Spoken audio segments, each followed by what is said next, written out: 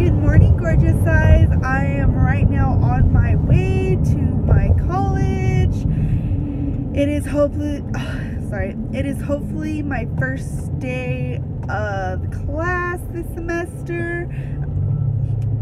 I'm pretty stoked about it. I'm kind of nervous at the same time. I ended up wanting to come on here and talk to you guys basically about this other journey I am in, which is my college journey. Let you guys know that I will be talking about my college and stuff, because that is pretty much a majority of my life has been college life for the past few years. Being a mom, going to college, pursuing my goals. My plans were not to be taking the class that I am hoping to get in right now, because I am actually on my way to the college to try to see if I can be added into a class, which is English 102.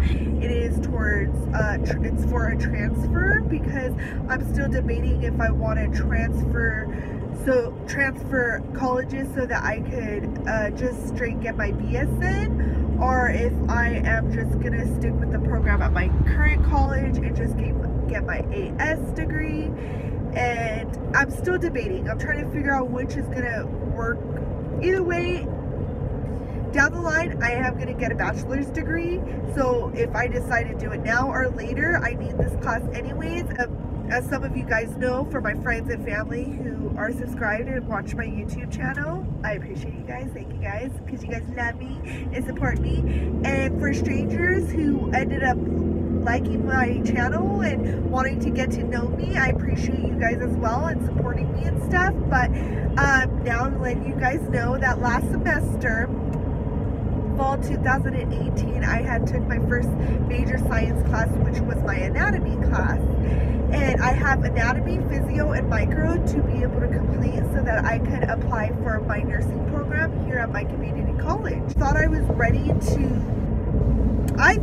ready. I was ready to hit my science classes. I built myself up to that point, and then my PTSD got the best of me. It sure the heck did. It sucked. It really did.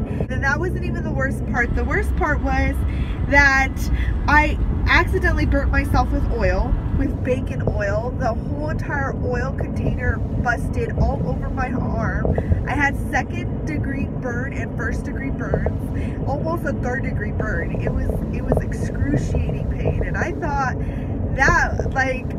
labor and breaking the tip of my finger were painful.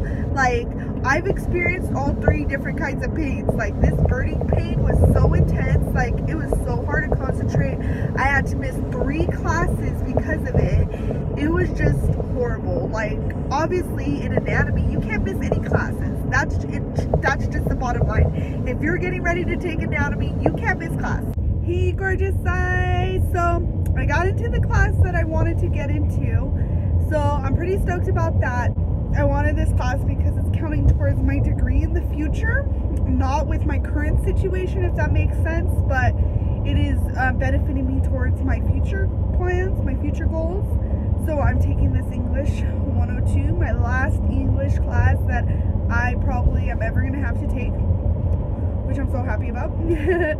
Because English really isn't my thing. It is what it is, I guess, and it's just, I love writing and I like being able to jot things down and everything like that, but the fact that I have to read other books that I might not find interested, that kind of just itches in my brain. But it's okay. Like, I'm excited. I'm taking a break from my major classes, and I'm taking time to reflect on everything and just get my health in order, which I also want to talk to you guys. Like, I'm just being straight up 100% honest with you guys, not bullshitting around with you guys. Yeah, I didn't follow through with my whole working out every day and stuff like that. I did the first 3 days, and then I kind of got in a funk where I couldn't get myself out of, and it was hard, and I knew I shouldn't have done that to myself because of the fact that I already know what triggers me. I deal with PTSD, but I was trying to go about it in a different way, trying to reframe my brain to thinking of something positive and continue to be going and just to stay motivated. But unfortunately, that's not what happened for me. I did come above and get out of it a lot faster. I snapped out of it a lot faster, but I kind of tend to, I did tend to ignore the working out, feeling motivated to do it. I lost it all 100%. Like, I didn't have it, and I am so sorry. And I knew I was jumping ahead of the gun, but I was just so excited and like pumped for it, and then like everything just hit me all at once, and I'm just like, no, why? But it happened, and I am here to tell you guys that I am so sorry that the next time that I talk to you guys about my weight loss, that it is definitely going to be serious.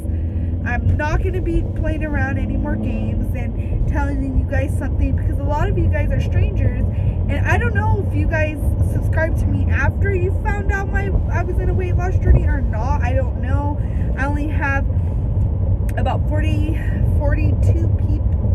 people that I'm not quite sure if what drew them to my channel and stuff like that. Probably my cleaning videos, something that keeps my mind busy is what drew you guys to me. But my main life and my main focus and everything that I'm striving for is